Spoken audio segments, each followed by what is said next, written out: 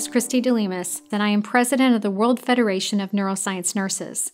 I want to welcome you to our training course on neuroassessment. Neuroassessment is a critical skill for all nurses who care for neurological patients. It can help you to detect neurologic problems and monitor their progression.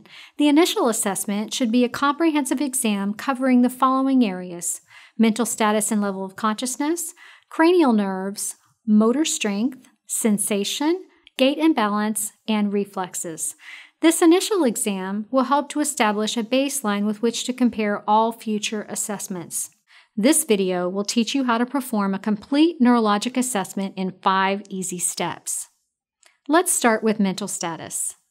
Level of consciousness and mental status are the most important parts of the neurologic exam. Changes in level of consciousness or mental status are often the first signs of clinical deterioration. When assessing level of consciousness, there are several tools that you can choose from. Today, we'll focus on the Glasgow-Coma scale since it's the most common tool used. The Glasgow-Coma scale is made up of 3 patient responses: eye-opening, motor response, and verbal response. The patient receives a score for their best response in each of these areas, and the 3 scores are added together. The total score will range from 3 to 15. The higher the number, the better. A score of 8 or lower indicates coma. When considering the prognostic value of the GCS, please keep in mind that the motor score is the only component that truly predicts clinical outcome. Assess the verbal score by standing at the bedside, calling the patient's name, and asking them to tell you where they are. You can simultaneously evaluate eye-opening and orientation. Assess response in an unconscious patient by applying pressure to the trapezius muscle and observing the patient's response to it. Central stimulation produces an overall body response and is more reliable than peripheral stimulation for this purpose. We recommend squeezing the trapezius muscle. Supraorbital pressure is another option for central stimulation. However, avoid using this on patients with facial fractures or vagus nerve sensitivity. You can also assess for aphasia and cognitive function by adding a few open-ended questions. Examples include, "Tell me why you were here," and "How did your symptoms start?" Ask the patient to repeat a set of words: apple, table, penny. Let's watch as the GCS is assessed in both conscious and unconscious patients.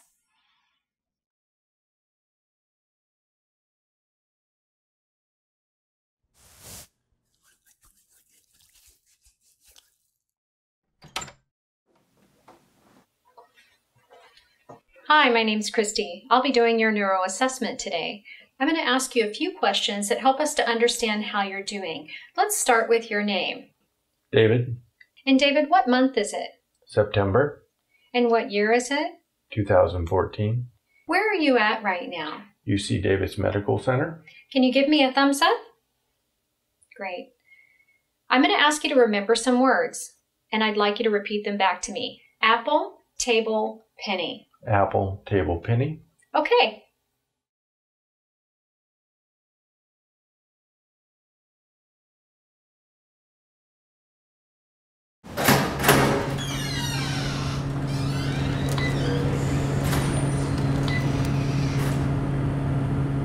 Mr. Smith, I'm going to take my time here to examine you.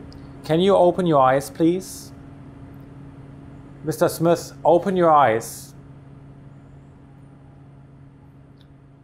Mr. Smith, open your eyes. So since he has no response, I'm going to check his motor response to painful stimuli. Mr. Smith, open your eyes.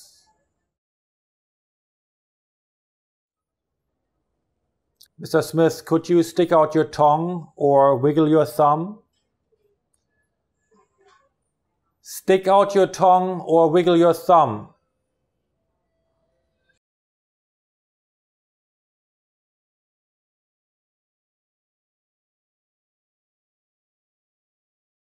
Now let's watch some examples of patients with abnormal mental status.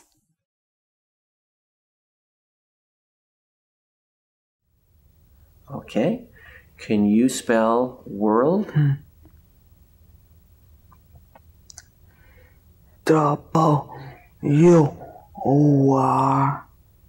all day. Very good. Can you spell world backwards? D-O-O-U-W.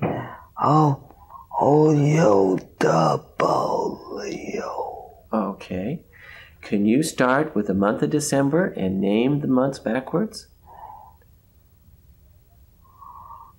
December, March, April, May, June, July, August. Okay. Can you start with September and go backwards? September, October. No, go backwards. Can you go backwards? No. That's hard. Okay. Yeah. All right. That's fine. Next, we will evaluate cranial nerve function. There are 12 cranial nerves, although generally we only assess 9 or 10. The sense of smell or olfactory, formal vision testing, and gag reflex are generally omitted from normal patients. The eyes are a very rich source of information that can tell you many things. For example, forced gaze deviation can suggest seizure or massive hemispheric injury. The eye movements should be tested in all of the cardinal gaze positions to evaluate the function of cranial nerves 3, 4, and 6. Visual fields are also tested looking for field cuts by holding up both hands in the peripheral field of vision. Each eye is tested individually. The upper and lower quadrants are tested systematically. A homonymous hemianopia may suggest occipital infarction, but a superior quadrantanopia may point to damage in the temporal lobe. Cranial nerve 3 also controls pupillary reflex. To test the pupillary reflex, shine a pen light directly into each eye and observe for contraction of the pupil in response to light. The contralateral eye will also constrict, which is called consensual response. Cranial nerve 5 has 3 branches that provide sensation to the face in the forehead, cheek, and jaw. It's tested by applying a cotton tip applicator in each of the divisions and comparing side to side. It's important to ask, does this feel the same or different? Since this question will identify subtle sensory loss. The motor branch of cranial nerve 5 is tested by asking the patient to clench their jaw while palpating the temporalis and masseter muscles. Facial strength, the 7th cranial nerve, is tested by asking the patient to show me your teeth or give me a big smile. Evaluate for symmetry. In particular, you want to watch closely for flattening of the nasal labia fold that suggests mild weakness. The 8th cranial nerve is tested by leaning close and whispering words into each ear with the contralateral ear covered. Compare each side and note any unilateral hearing loss. Cranial nerves 9 and 10 have a motor and sensory component. To test the motor division of cranial nerve 9 and 10, ask the patient to open their mouth and say, ah. The palate should rise symmetrically and the uvula should be midline. With unilateral weakness, the uvula will elevate towards the normal side because of unopposed muscle strength. The gag reflex tests both the motor and sensory branches of cranial nerve 9 and 10. It is tested by touching the back of the throat with a tongue depressor and observing for elevation of the palate with gag. Cranial nerve 11 evaluates innervation of the trapezius muscles. It is tested by asking the patient to shrug their shoulders and turn their head against resistance. Cranial nerve 12 is tested by asking the patient to stick out their tongue and move it from side to side. Observe for atrophy and fasciculations. In unilateral weakness, the tongue will deviate toward the weak side. Now let's watch some examples of patients with abnormal cranial nerve exam.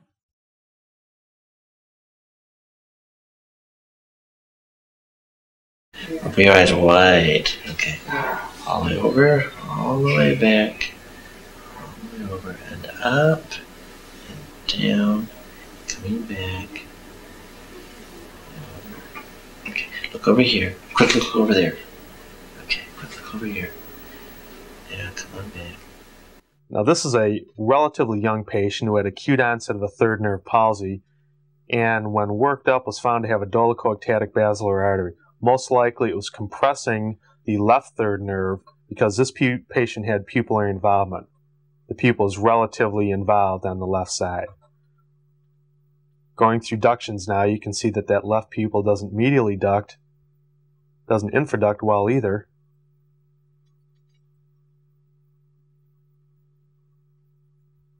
You can see that it abducts quite well, sixth nerve function, and supraduction is obviously impaired. Close your eyes really tight. Don't let me open them.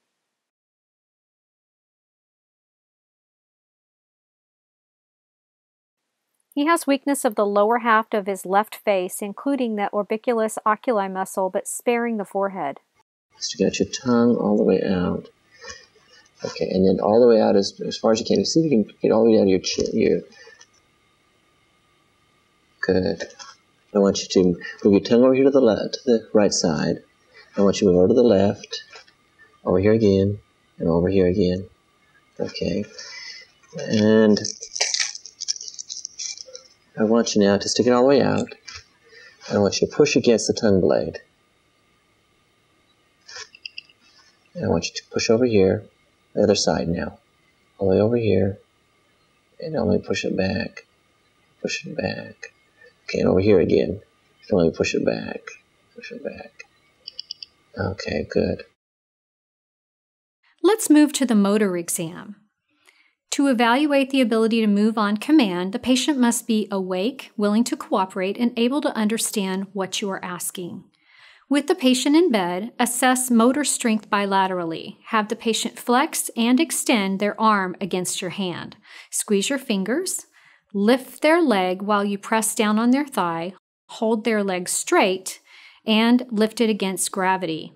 And flex and extend their foot against your hand. Grading scales help us to standardize exams between examiners. As part of the motor assessment, also check for arm pronation or drift. Have the patient hold their arms out in front with the palms facing to the ceiling. If you observe pronation, a turning inward of the palm or the arm drifts downward, it means the limb is weak. Now let's watch some examples of patients with loss of motor function. That little piece of paper and put it in. Good, if you can.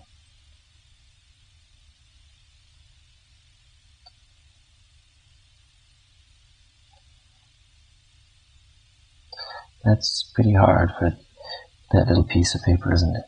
Okay, now can you move your thumb out? Okay. Can you squeeze down on my finger? Give me a good squeeze, hard as you can. Good. Now can you lift this hand up?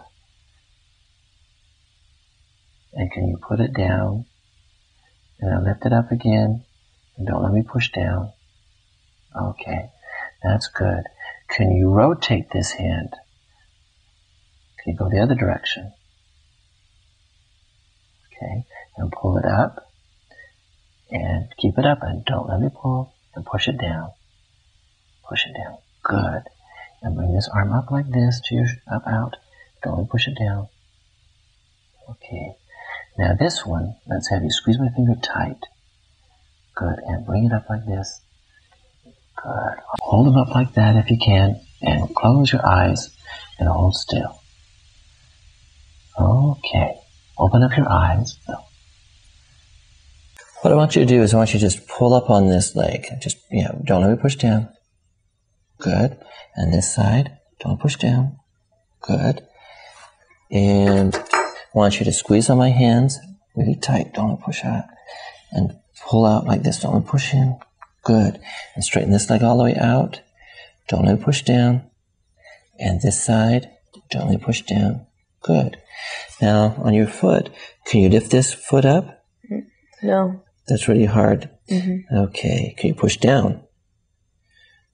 Hard to do that. Okay. Mm-hmm. Can you bring this over? Don't let me push out. Okay. Don't let me push in. A little bit more strength there. Okay. Can you bring your toes up at all? No. Okay, let's do this side. Push down on my hand. Pull. Bring up your foot. Don't let me push down. Good. And bring your foot over here. Don't let me push down. And bring it out. Don't let me push over. Good. Next, we will evaluate sensation. The sensory exam evaluates the patient's ability to perceive and identify specific sensations. It's an essential part of the exam in some patients, such as spinal cord injury. Begin at the face and move systematically down the body, comparing one side with the other. Assess sensation to light touch using your fingertips or cotton. Always ask the patient, does this feel the same or different? Not, do you feel this, since that question provides no diagnostic data. Test superficial pain sensation with a clean, unused safety pin. Be sure not to break the skin and discard the pin appropriately after you finish using it. Since pain and temperature run down the spinothalamic tract, there's no need to repeat the temperature exam. Test proprioception or position sense by moving the patient's toes and fingers up or down. Grasp the digit by its sides and have the patient tell you which way it's pointing. Now let's watch the sensory exam.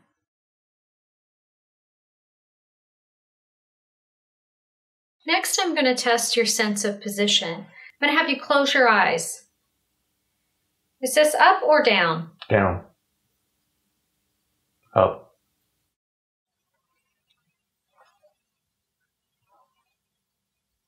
Down. Down. Down. Up.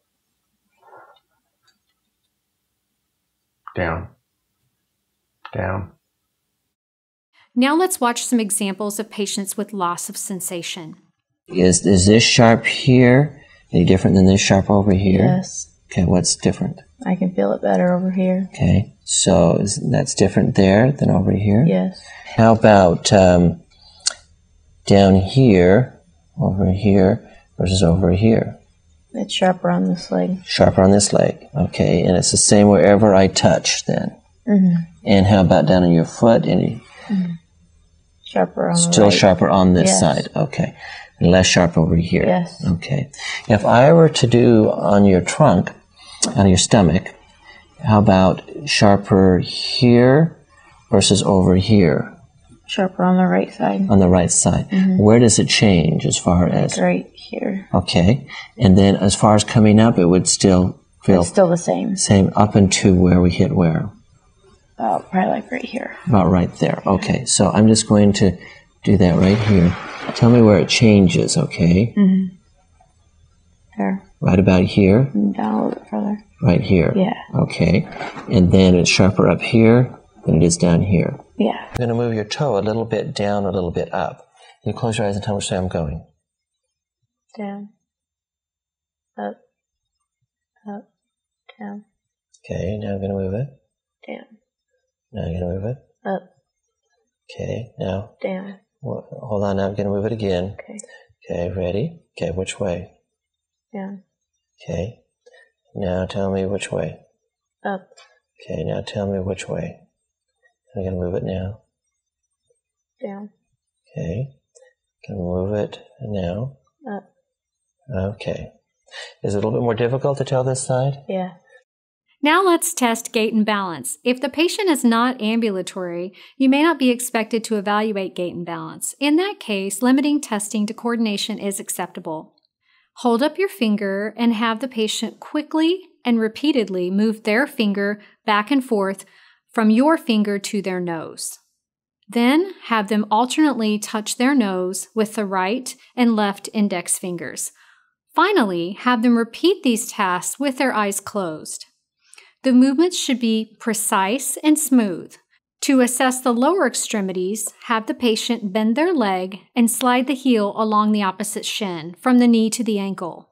This movement, too, should be accurate, smooth, and without tremors. If the patient is able to stand and not restricted to bed, you can evaluate their gait by observing for fluidity of movement, speed, any hemiparesis, spasticity, and arm swing. Now let's watch some examples of patients with abnormal gait and balance.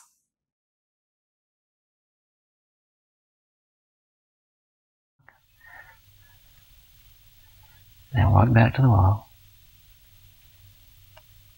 And say walk back to the middle. And then walk over to the other side. Yeah, that side. There you go.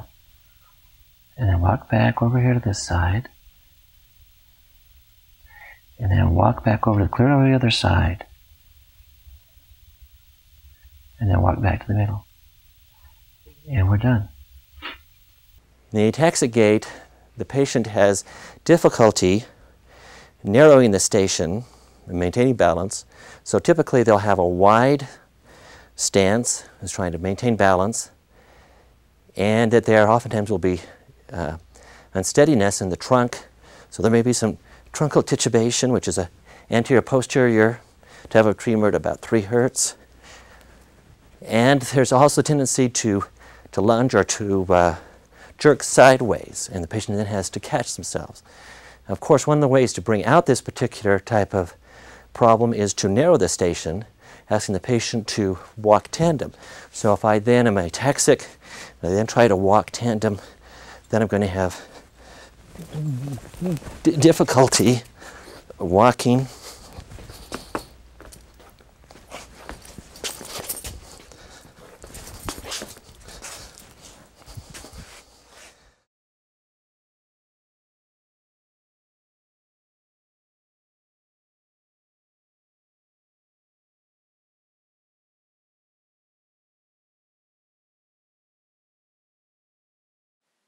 Choreiform gait is a hyperkinetic gait seen with certain types of basal ganglia disorders. It's characterized by irregular, jerky, involuntary movements.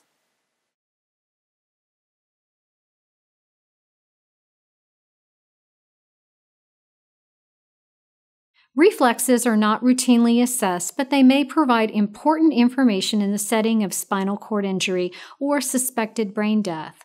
The plantar reflex is the only superficial reflex that's commonly assessed and should be tested in comatose patients and in those with suspected injury to lumbar 4 or 5 or S1-2 areas of the spinal cord. Stimulate the sole of the foot with a tongue blade or the handle of a reflex hammer. Begin at the heel and move up the foot in a continuous motion along the outer aspect of the sole and then across the ball to the base of the big toe. The normal response is plantar flexion, curling under of the toes. Extension of the big toe, Babinski's sign, is abnormal, except in children younger than 2 years. You should also assess brainstem reflexes in stuporous or comatose patients to determine if the brainstem is intact. You'll check for protective reflexes such as coughing, gagging, and the corneal response as part of your cranial nerve assessment. To test the oculocephalic or doll's eye reflex, turn the patient's head briskly from side to side if there are no cervical spine contraindications. The eyes should move from the left while the head is turned to the right, and vice versa. If this reflex is absent, there will be no eye movement. To test the oculovestibular reflex, also known as the cold caloric reflex, a physician will instill at least 20 mL of ice water into the patient's ear. In patients with an intact brainstem, the eyes will move laterally toward the affected ear. In the patient with severe brainstem injury, the gaze will remain at midlight. Now that you have completed your exam, it's important to document.